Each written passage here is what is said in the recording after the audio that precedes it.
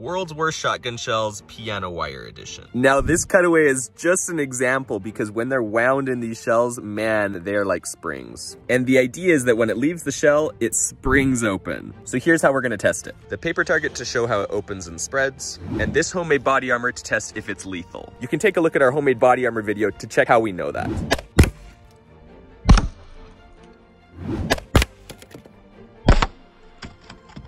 So we still have one target left, but that was pretty interesting because it has not built up enough pressure to make a bang. So before we test it out in our body armor, I'm gonna add something a little bit heavier in the mix to give it a little bit more oomph.